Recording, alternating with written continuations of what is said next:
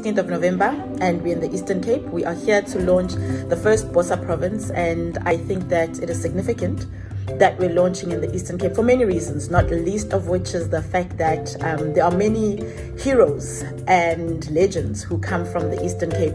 I know that there are many other leaders in the Eastern Cape who are ready to take their place in building this province, in building South Africa to be what we all know it can be.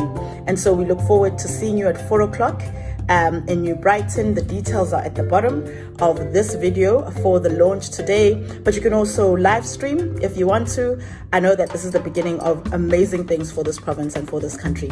Looking forward to seeing you.